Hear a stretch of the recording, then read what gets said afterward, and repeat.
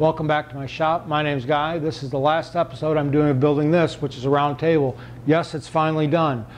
Previously, I've turned the legs, I've made the round skirt, I've made the top. The top is pretty cool. It's a cherry crotch veneer in a sunburst pattern. There's a curly maple edge border, there's an inlay between the field and the border, and also a hardwood edge. Now, if you've missed any of those episodes, I'll leave a link in the corner for you to go take a look at those later. This time I'm going to take care of those little details that need to be done before I did the final assembly on the piece.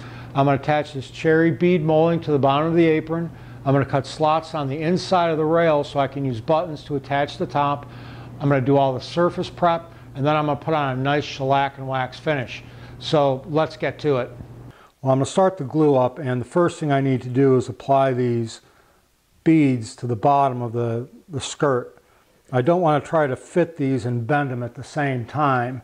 So I'm going to cut them. I cut them a little bit long, so I've got more than enough there. I'm going to glue them in place. Then I'm going to let them sit for a day before I actually cut them to that angle right there. So I've got some hide glue. I've got a bunch of clamps, and I'm just going to start gluing this up.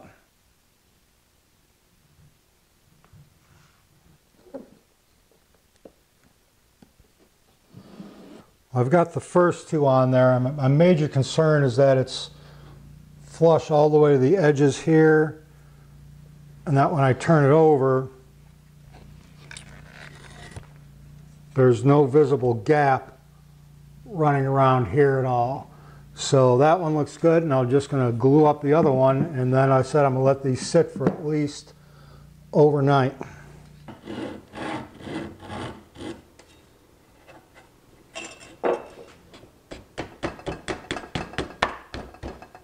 I'm over here at the router table, and I've got a 1/4-inch slot cutting bit set up. The height of it, the top of the cutter is about the same height as this piece of maple stock. This is what I'm going to be using to make the buttons of to attach the tabletop.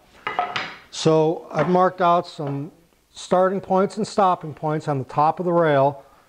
Very important to do this on the top of the rail. I almost did it on the bottom of the rail. I put the marks on the wrong side, had to erase them and do it over again. And I'm just going to start hogging out that material in there.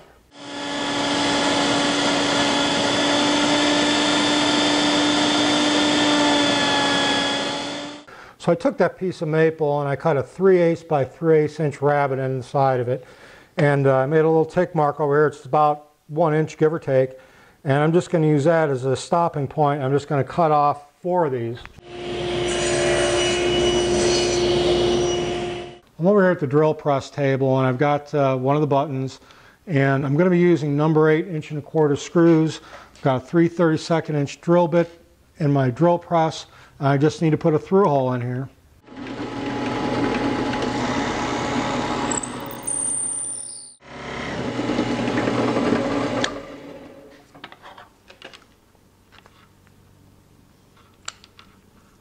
All the parts are complete for the table itself. The tabletop is done, sanded, and first coat of oil on it already. So I need to start doing the surface prep for the aprons and the legs. I'm going to use a sanding block and some loose pieces of sandpaper. I'm going to start at 150, 180, 220. I might go up to 320. I'm not quite sure yet. But this is going to take some time, and it's pretty boring, so I'm not going to videotape it. But I just wanted to give you an idea of what I'm doing here. So I've got all the surface prep done. I'm going to start the glue up. The first thing I'm going to do is be putting dominoes into the legs.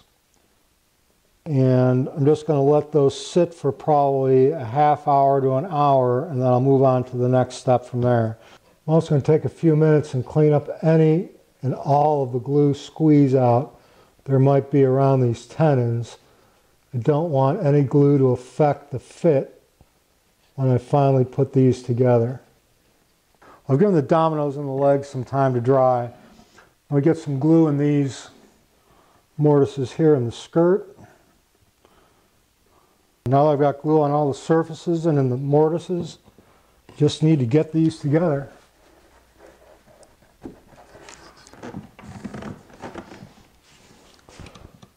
Alright, well, it took about 10 minutes to get all these joints closed, but they're nice and tight. The table's nice and flat. I knew this was going to be a pain in the butt to glue up. I'm glad I used the hide glue. It doesn't expand those dominoes that much, so I was finally able to get it all closed up. I'm going to let this sit overnight, and then tomorrow I will get the other legs on the bridle joints. Well, it's the next morning. I took the band clamp off, and everything is really nice and solid, so I'm going to put the other two legs on. I'm just going to put some glue on these bridle joints and then pound the other legs in.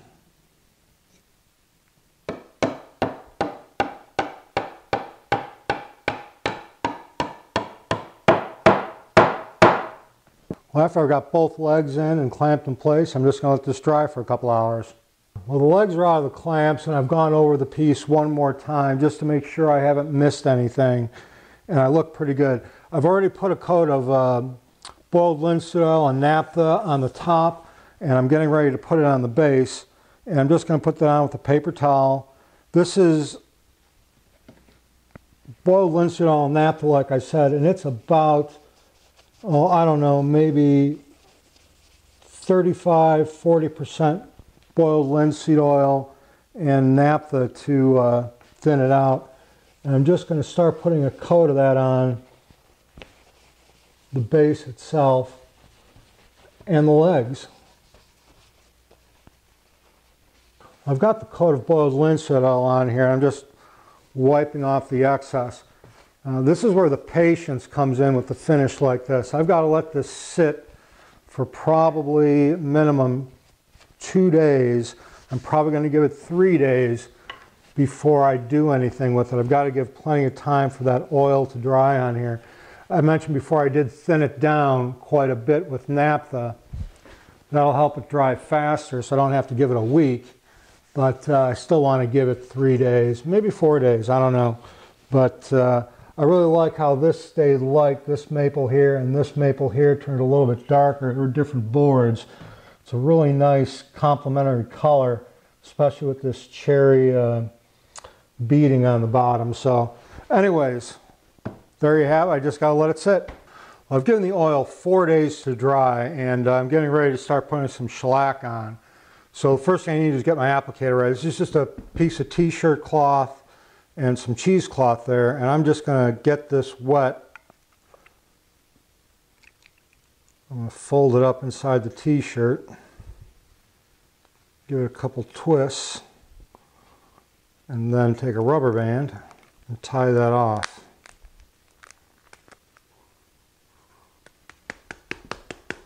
Like that. Now I've got my pad where I can actually start putting the shellac on, and this is pretty easy. Just going to start wiping it on, and these are going to be very light coats.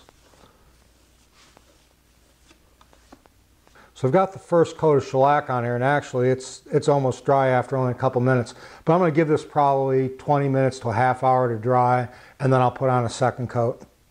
So after the second coat dried, I've just flattened this all out with the 500 grit sanding pad.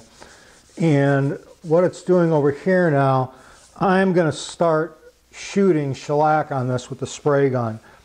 I don't know exactly how many coats I'm going to put on. It's really going to depend on how it looks when I get done with it. And anyways, I'm not going to film that because it's a messy business and I don't want to have the camera anywhere near the spray gun when it's going. So I will turn the camera back on after I've gotten this all sprayed down. So I ended up putting 4 coats of the sprayed shellac on here over the course of about 3 hours. Then I let it sit for 4 hours, and now I'm taking some 400 grit sandpaper and just very carefully trying to go with the grain as much as I can. Knock down the surface just a little bit so it's nice and flat. I knocked that back, and yes, I'm going to put on one more coat, and I'm going to pad this on very lightly as I can anyways, to bring back the shine a little bit.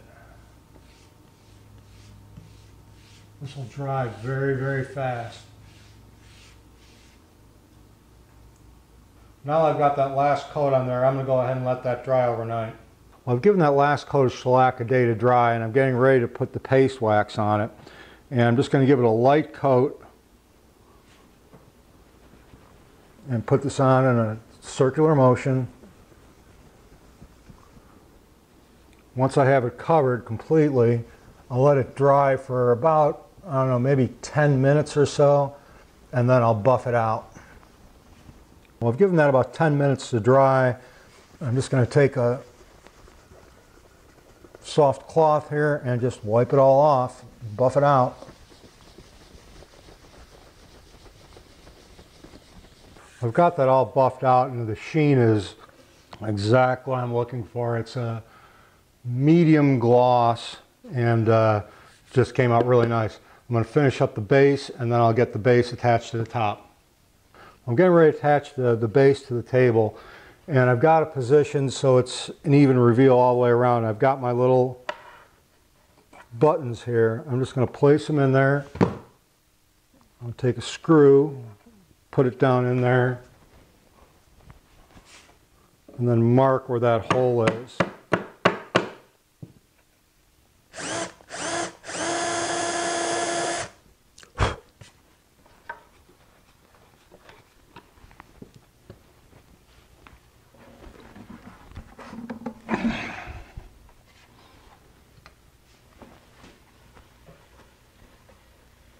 Well, that's it. The table's finally complete. I have brought it inside here in our family room. It's sitting between these two chairs. This is where it was meant to go all along. This table was a lot of fun to build. It was a huge learning experience for me, and I hope you guys learned something too along the way. I'd also like to thank everybody who's shown me a lot of support both on Instagram and YouTube and Twitter. While I've been making this table, I made some mistakes along the way, and a lot of people jumped in to help me out, and I really do appreciate it. I'd like to also thank the people at Fine Woodworking for allowing me to go into their magazine articles and their archives and actually use some of their techniques on this table and post them on YouTube. Again, if you have any questions or comments, please leave them in the comment section below, and thanks so much for watching, and we'll see you next time.